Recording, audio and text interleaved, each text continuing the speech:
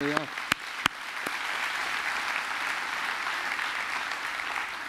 Well, good morning. Welcome to Seacoast. Glad you're here. I want to welcome those of you who are joining us right now online or at an offsite campus or in the chapel, the warehouse, wherever you might be today. We're glad that you're here for Mother's Day. Happy Mother's Day. You say, well, everyone, this is my 28th Mother's Day, okay? And so every once in a while somebody will say, well, why do we even talk about mother stuff on Mother's Day? Is it really biblical? Is there like Mother's Day in the Bible? And so I looked at first I'd say yes. And the Bible says honor your father and mother every day. And so why not take one day out of the year to do it? And somebody says, well, isn't it just a creation of Hallmark Company to spend money? So I looked it up and the answer is basically yes. But that's all right. It's all right. So it's an honor to honor not just mothers, but all the women in the house. How many of you think we ought to take at least 1 week out of the year and honor the women in the house? And so we're going to do that. So I thought I'd start with honoring the women in my life who have made me who I am. And I've got to start with my mom. I'll show you a few pictures. This is a picture that was taken when we lived in Joplin, Missouri. And my father, who's here on the front row in this service, it's him over here. This is actually off of an album cover. Do you remember albums, those vinyl things? Well, he made one. He sang and played a little bit, and he was kind of a traveling evangelist. In fact, they made a few thousand of these. And in fact, if you want one, I think he's got several hundred probably left. And this is our family. This is my mother. She was beautiful, absolutely beautiful lady. And my little brother Chris lives in Nashville now. My sister, beautiful woman of God, she lives in Savannah. My brother Jeff, who was here last week. And this is John Travolta right here. Yeah. That's what I'm talking about. This is another picture. This one's special because I was thinking today, out of about the last 35, 40 years, I spent one Mother's Day with my mother because I'm a pastor. Mother's Day, you're here and you preach, and Dad's a pastor. And so we took off in 1991 and went to Houston, Texas, and just surprised Mom for our first Mother's Day with Mom in years before and ever since. And so we surprised her, and we went out for Mexican food. Mom loved Mexican food, which is why I look the way that I do, a little overweight right now. But it was a great, great Mother's Day. And she had this picture taken just before that. And this was just 2 months before she died. 5-year battle with cancer, and she looked great. She was a fighter. This is my sister, who also has gone through so much in her life, trusted God, and just a real example of what a woman could be.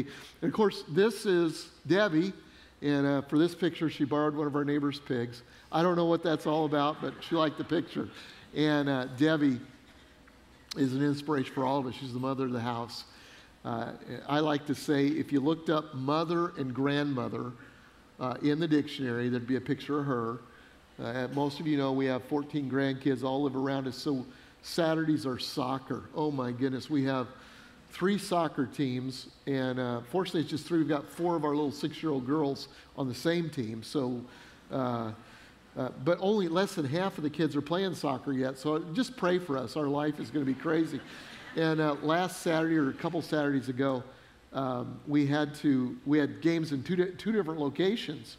And so I was at the one location. I left at halftime, left Debbie there, went to the other one. And when I went to the other location, the kids that were there do what they do. They came running to me. They just run. You like to slow it down like a movie, but they just run. And they grab me, Papa. And then the first question was, where's Grandma? And I'm like, who cares? I'm here. But she is a magnet. They just love her, and I love her, and she's the mother of our house. And this is my oldest daughter, number 3 child, and Jessica, and she's just an inspiration to me. She has 4 kids, and she works as a nurse, and she works at night. She works like the night shift.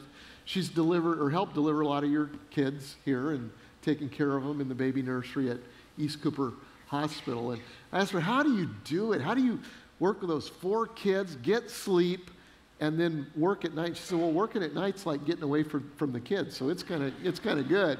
But she's an inspiration to me. And then this is my youngest daughter, Jenny, and she is tenacious. That's my daughter with attitude is what she is. And she has had a struggle that some of you have had with infertility. And we've probably shed more tears in her life than probably with any of our kids. And she now is the mother of 3 beautiful children. But yesterday, she posted something on Mother's Day, and so I'm driving with Debbie home from a soccer game, actually, and Deb said, did you see what Jenny posted?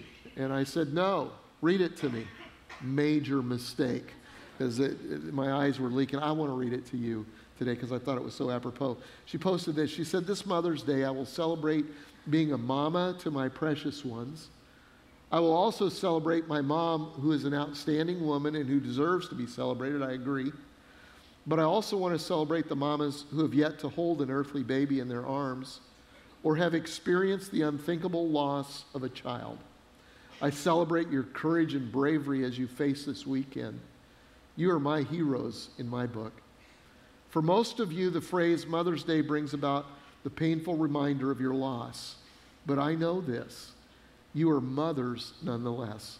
Your heart is loved deeper than you thought possible and experienced pain like no other. It's my honor to pray for you daily as I am reminded of your struggle. And I celebrate you and your little angels in heaven as I celebrate my 3 little angels there also. You are brave, you are fierce, and you are fighters. You are strong, and you are mothers. That would be a good time to applaud while I get myself together a little bit.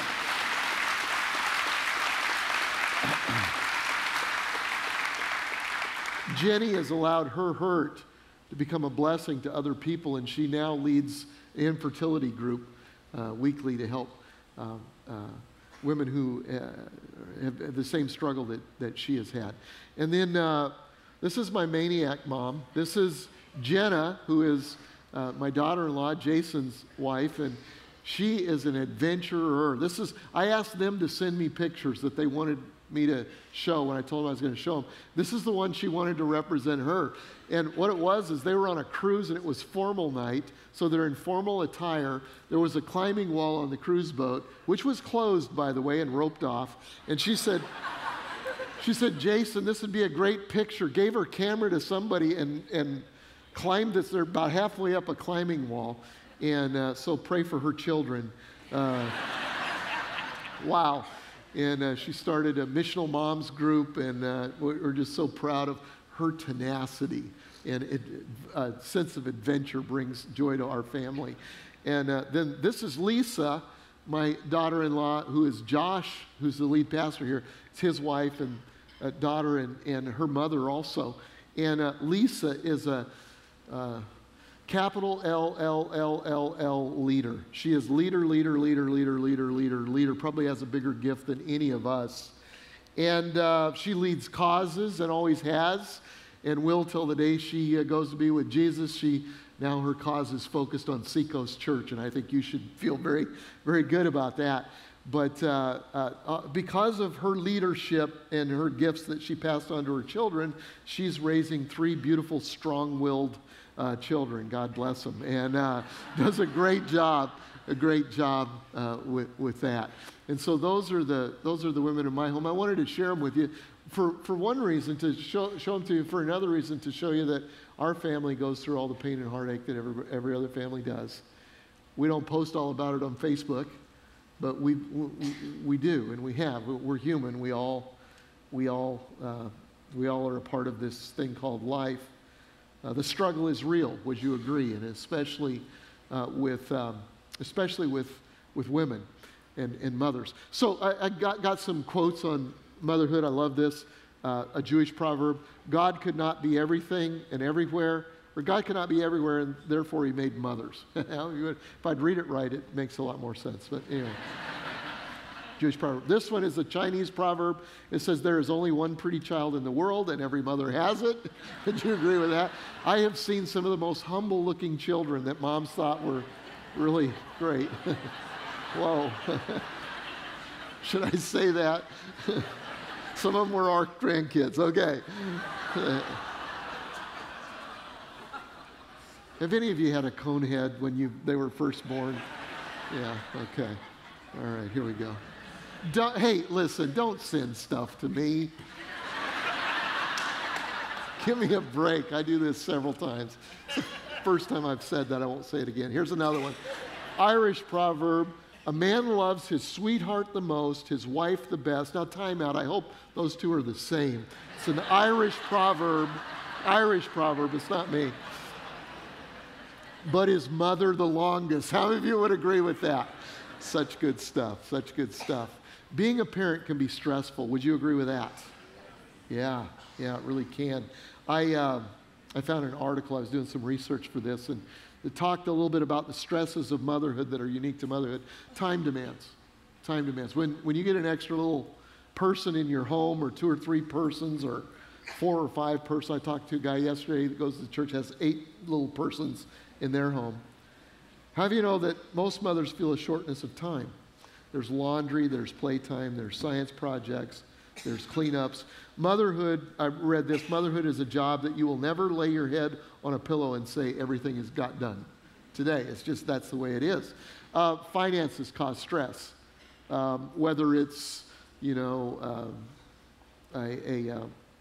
nanny or daycare, or you choose to give up an income and stay at home, you're going to have financial stress as a parent. It's just the way it is. Relationship demands. You got these kids and they're constant. And then if you're married, actually the guy that helped create those kids needs some time too. And it's, I thought that was a great way of saying it, but maybe not. But anyway, so that's stress.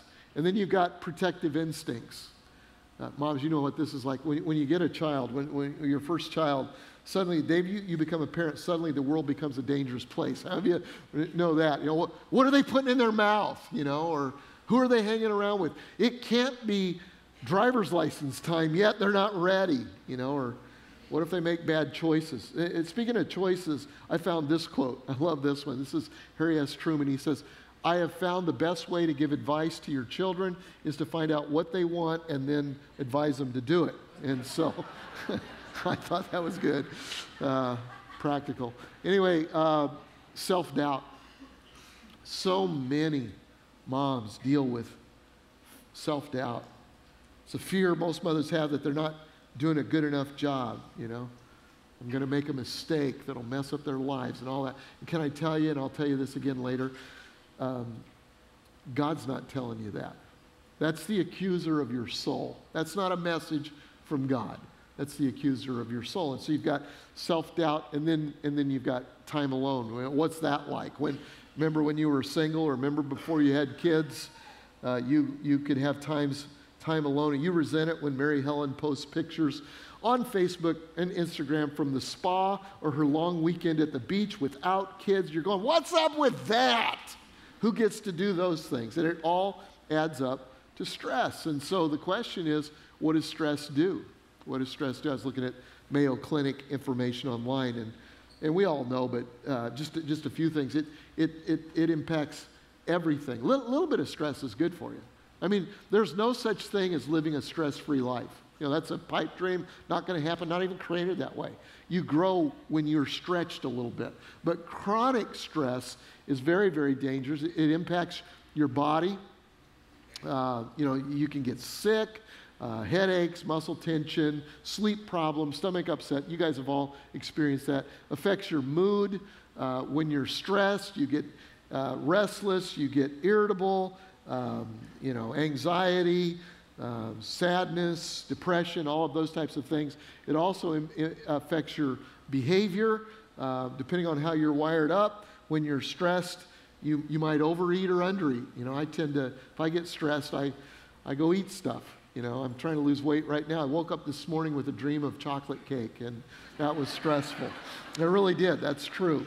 You can get angry, use alcohol, tobacco, don't exercise, all of those types of things. That's what stress does. So what do you do about it? That's the question. What do you do about it? Let me give you a couple suggestions. You could do this. You could buy something. This is shampoo. Actually, I took a picture in our shower. That's why all the stuff is on. I've got some right here. This stuff's great. It's called Stress Relief. You know, it's got those essential oils, which, by the way, cure everything these days, apparently. This one, Debbie buys this stuff. This one has eucalyptus spearmint. And so when you put this on, there's no stress in the shower. It is absolutely incredible. The problem is when you get out of the shower, you still have stress. And I don't know, maybe you carry it with you in your car, put a little on your head. You know, I don't know. I don't know, but that's an option. I just want to give you all the options. There are better ones. Actually, let's ask this. What does God say about stress? Because he talks about it. Now, I'm going to be talking to you in the next few minutes to the women, the men, the singles, students. Everybody deals with stress. You make your own application. I'll make more of them to women today than the other groups. But if you're stressed a little bit, you'll get something out of this. What does the Bible say? Because it does talk about it. Here's the number one scripture on stress in the Bible, I think. It's Jesus in John chapter 14 and verse 27. And he's praying for his followers, and he says this. Peace. Can you say peace? What's the opposite of stress? Peace. He says, peace I leave with you. My peace I give you. It's a gift. Jesus said, I want to give you a gift that counteracts the stressful lifestyle that you live. So I give you my peace. I do not give it as the world gives, essential oils like this on your head. These are good, though, for the shower. They really are. This is long-lasting, though. He says, do not let your hearts be troubled and do not be afraid. What happens when you get afraid? Stress. Stress. So he says, I give you peace. And so what I want to do is I want to talk for a few minutes about the Bible's antidote to a mother's stress. And I'm going to give them to you. I'm going to give you just three. There can be many. I'm just going to give three because I just have a few minutes. And I'm going to give you in reverse order of what I think they are. And you'll understand in a minute why I do the reverse order here. But just stick with me. Here's the first one. And that's this. Laugh more. Laugh more. When you're stressed, the Bible says, laugh more. Here's where it says it. In Proverbs 17 and verse 22. Would you read this one out loud together for me? A cheerful...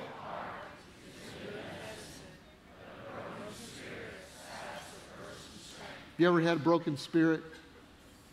You just didn't feel like you could do anything. You're stressed out. It says in that situation, you know what the best thing you could do is laugh. A cheerful heart is good medicine.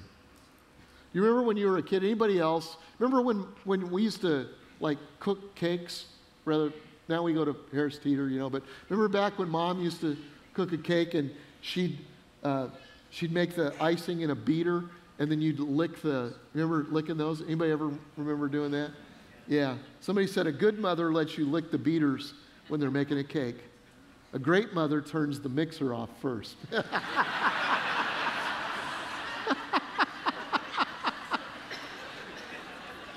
Is that good medicine? That's good. Okay, I got a couple more. I save these things, believe it or not. I've got a file for all this stuff. I found these. You ever seen Maxine, Krabby Road? These are so good. Here's Maxine. I love her. She's just crabby. I love it. She says, want your kids to call you on Mother's Day? Post something embarrassing about them on Facebook. Isn't that good? That's a good one. On Mother's Day, your family will do anything you ask. Of course, the following day, you'll have to redo it all. That's Debbie. That's her, okay? Here's one.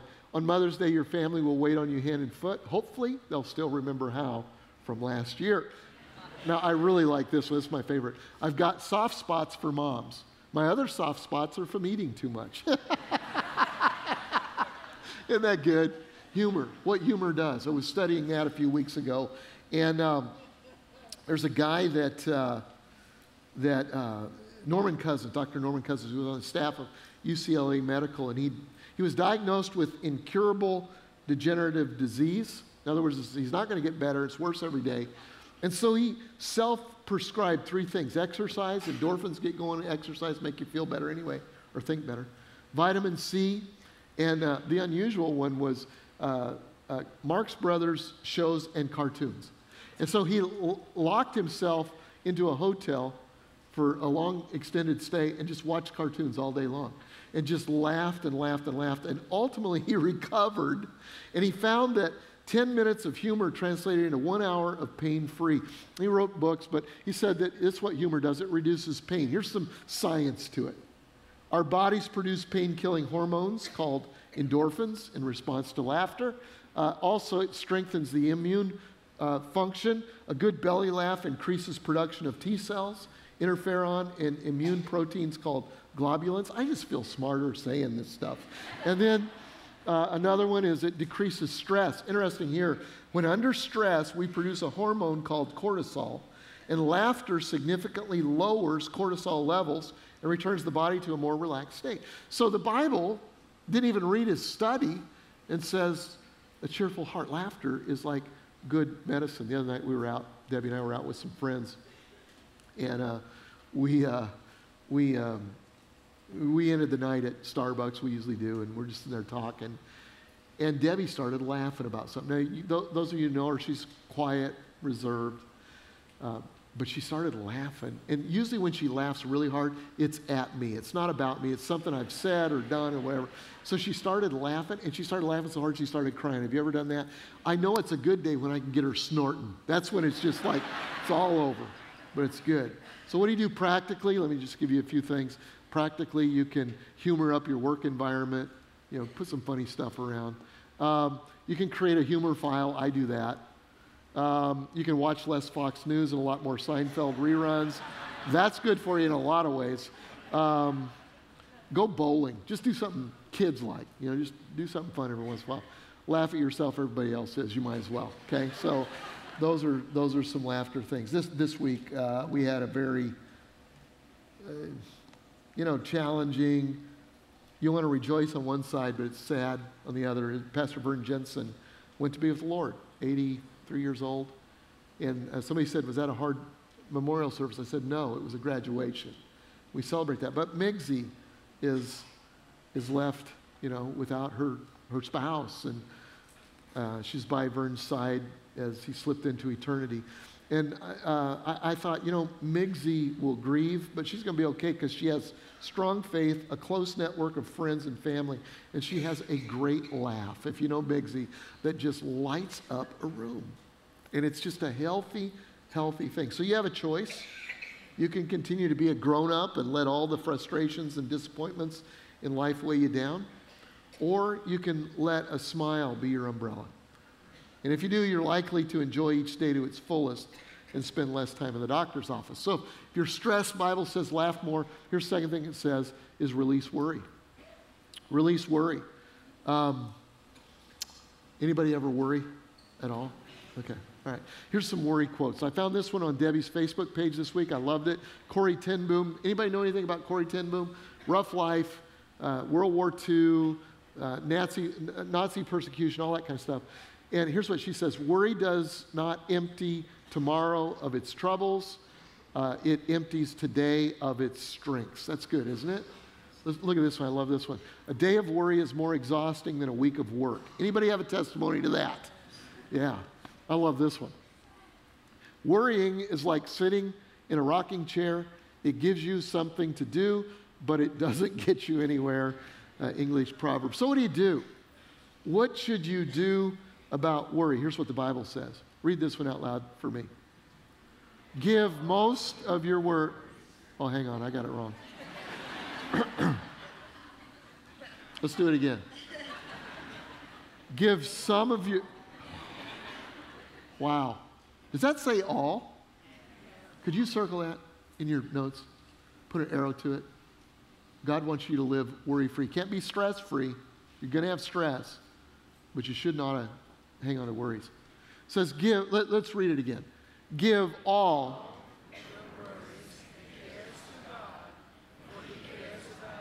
Yeah. Some versions say cast your care upon God. Release. Give all. Give all. Give all. In the original Greek, all means all y'all. In Southern language, all. All y'all give all your worries to God. How do you do that? I mean, do you have any worries that hang around? I mean, even after you pray about them, say, God, I'm worried about this, I give it to you, and 20 minutes later you're thinking about it again, or the next day, or anybody have that testimony at all? Anybody? Okay. I want to help you. Two things. Number one, tell yourself the truth. And here's the truth. The truth is that 99% of everything you worry about will never happen.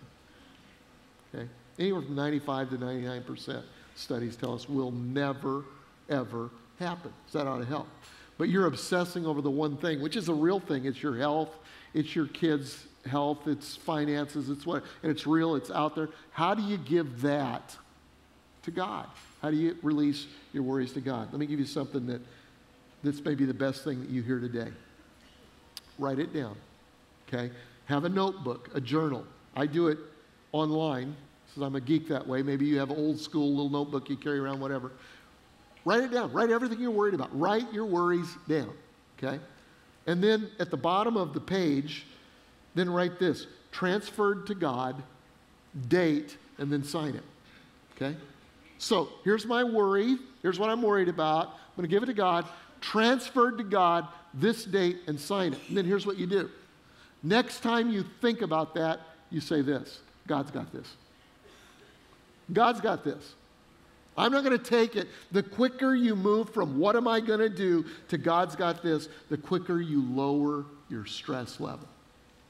So, laugh more. Give away your worries. Here's the third one. Find faith. This is actually the first one, but I wanted it here because I wanted to talk about it just before response time. If you're going to lower your stress, you've got to look at your life through eyes of faith.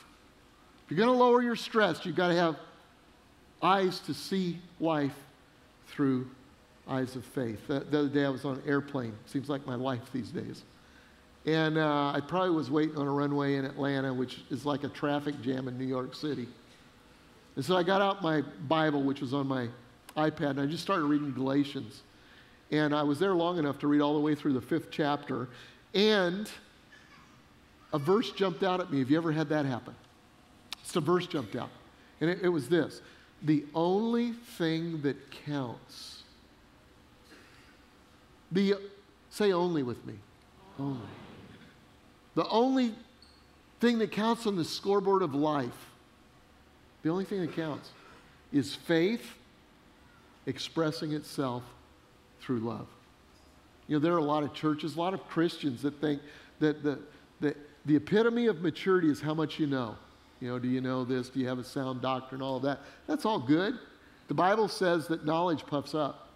It says love builds up. It says the sign of maturity is not what you know, it's who you love. I've talked about that before. You love God? How you doing with that? You love yourself? How you doing with that? You love your neighbor that's like you? How you doing with that? How about your neighbor that's not like you? How about your neighbor that doesn't like you? How are you doing with love? But it begins, the only way you can do it, that lowers your stress. The only way you can do it is with faith. Okay? The only thing that counts is faith. So, what is faith that expresses itself through love? There's 3 kinds. The first kind is saving faith. Saving faith. And what does that mean? That means this. It says, Romans 5:1 says, therefore, since we have been made right in God's sight by faith. We're not made right because of what we do or don't do. You're going to make mistakes. You're going to sin. You're going to say things that you shouldn't say. Sometimes do things you shouldn't do. That's not what makes you right in God's sight. What makes you right in God's sight is faith. Faith in what? We have peace. There it is. Jesus' gift. The very first verse I said, in exchange for stress, he wants to give us peace. We have peace with God because of what Jesus Christ, our Lord, has done for us. What has he done? He died on the cross so that you and I could be forgiven of all of our sin. That's the gospel. He died on the cross so you and I could be forgiven of past sin, current sin, future sin. Future sin. Okay? Here's another way of looking at it. It says, but God has showed us how much he loves us. How do you know how much God likes you? How do you know how much God loves you? Maybe this week you had a bad day. Maybe your day was like this, Mom. You're on your way to work, got the kids off to school, you're on your way to work, and you get a flat tire. And so you're late to work, and when you get to work, you find out you didn't get the promotion somebody else did. And you thought you deserved it. About that time, somebody from home calls you and says, you remember the leak that we had in the dishwasher a year ago? Well, it's leaking again, and it ruined our floors again. You rush home, and you get home, you get a call from school. What's the worst call that you get from school? Your kid has lice, okay? It's going to ruin your life for several days.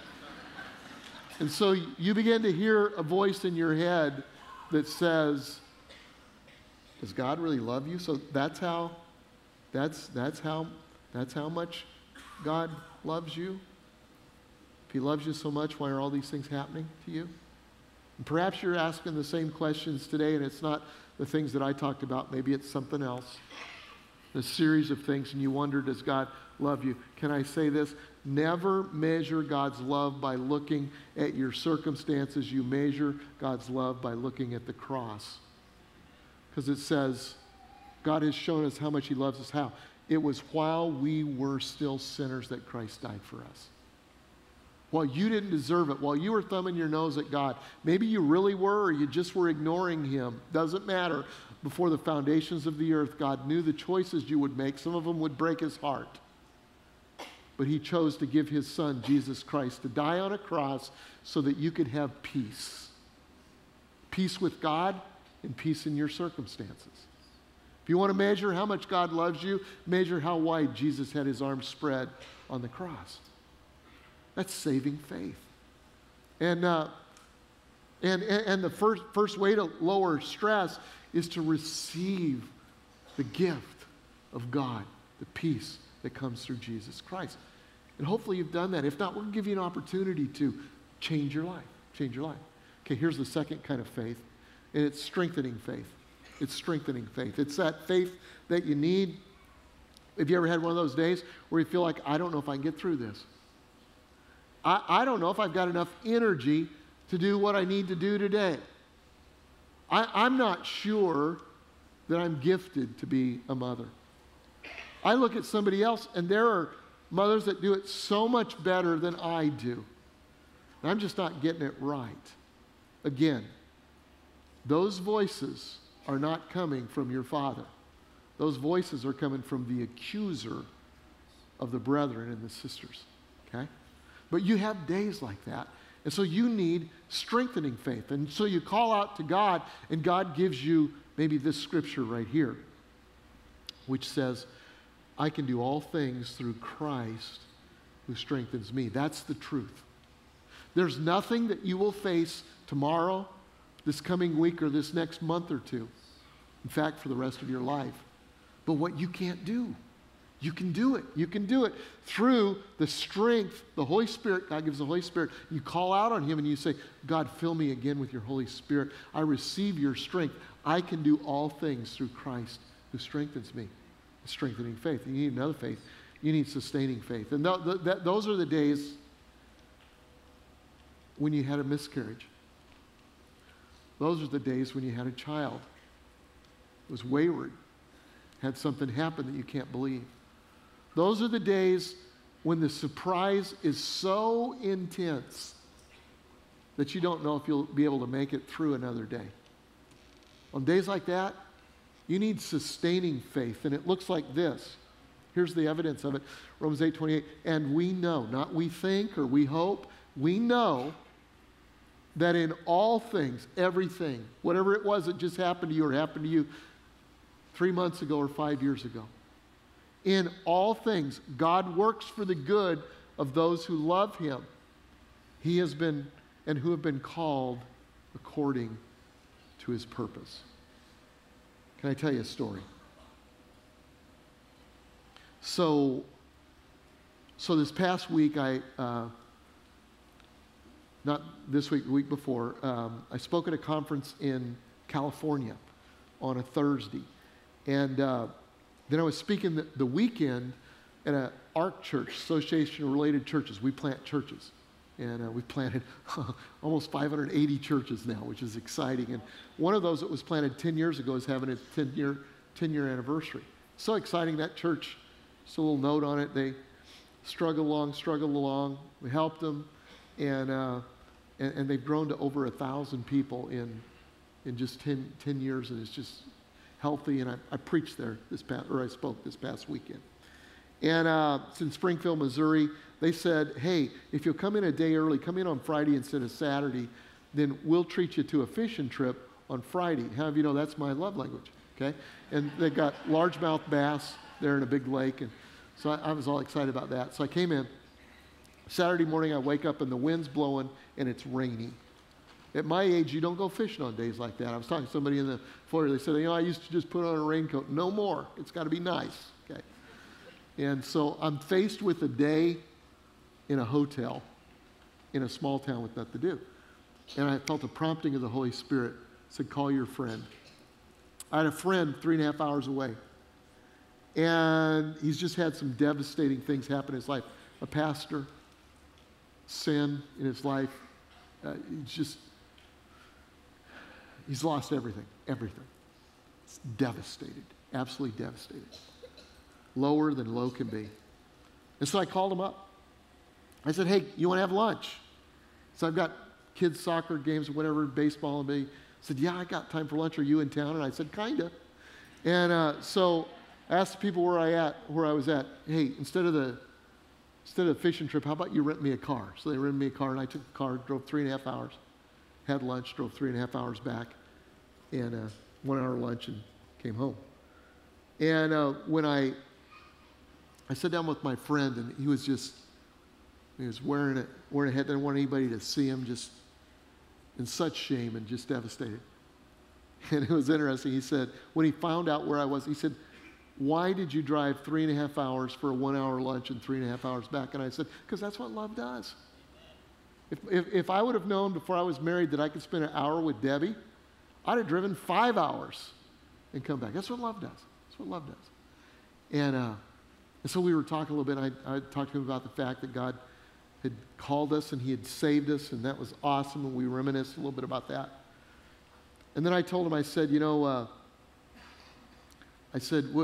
I just kind of reviewed what I was going to say here. I said, you need some strengthening faith right now. I know you don't see it, but God's going to give you the power every day to walk through what you need to walk through right now. And then you're going to need sustaining faith, and sustaining faith says this. It says that God's going to take your life and your choices, he's going to turn it around for your good. And I could see he was having a hard time tracking with it because he just felt so bad. And I said, the story of Moses. I remember reading the story of Moses a few years ago. Moses, raised in the Pharaoh's palace. He's going to be a leader. He kills a guy, makes a major mistake, and alienates Pharaoh and the Israelites. Everybody hates him. 40 years old. He has to run to a foreign country where he knows nobody. He goes to a Starbucks. Actually, it was a well, but it was kind of like a Starbucks. And he's sitting down by the well, it says, and he's just totally discouraged. And what he doesn't know is that he's soon to meet his future wife. God's going to use him to lead his country out of bondage in a few years. He's going to go up to the top of a mountain. He's going to see God face to face.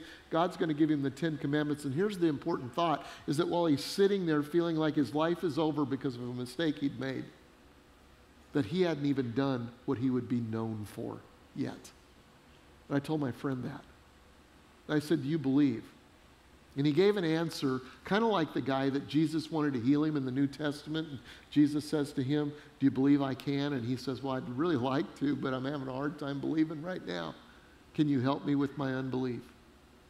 And so I explained to my friend, I said this. I said, you know what? At Seacoast, we have a response time at the end of all of our messages, and we take communion and we go to the cross and all that. But one of the cool things is that along the back walls, we have prayer teams. And those prayer teams were established initially by Vern Jensen, who was our pastor, who was over that. And he trained people how to pray. And we get people that are full of faith on the wall to pray for people. And I had a revelation a few years ago about James 5, which is where that comes from, where it says, are there any sick among you? Let him call the elders of the church. And the prayer of faith, anoint him with oil, and the prayer of faith will save the sick. And I said, I got this revelation that sometimes people that come for prayer are so wounded by life that they just don't have faith. And that scripture doesn't say they have to have faith. It says they can borrow somebody else's faith, that the elder, the ones that pray, it's their prayer that gets them through. And I said, here's what I'm going to do for you, pal. You don't have faith right now? You can borrow a little bit of mine. Borrow a little bit of mine. He texted me a little bit later, and he said, you know what, it meant so much, but he said, buddy, I'm going to need to borrow some of your faith. And I gladly give it to him, because I can believe for a great future for him. Well, Mom, you may be here today, and you may be overwhelmed by sadness and grief. Maybe what you needed to hear was that a merry heart does good. Maybe God's gift to you today is a little bit of laughter. Maybe you got a little bit here, and maybe after you go out, you'll get some more. Know that it's good for you. Maybe another mother here that's really overwhelmed by worry about your own health or some of your kids, some of the choices they're making, or it could be anything. And what you need to do is get that revelation that you're going to write it down and give it to God and say, God's got this. For some of you, you need faith. You need saving faith. Maybe you need strengthening faith. Maybe you need sustaining faith. And maybe you just need to go to a prayer team and say, you know, can I borrow some of your faith today?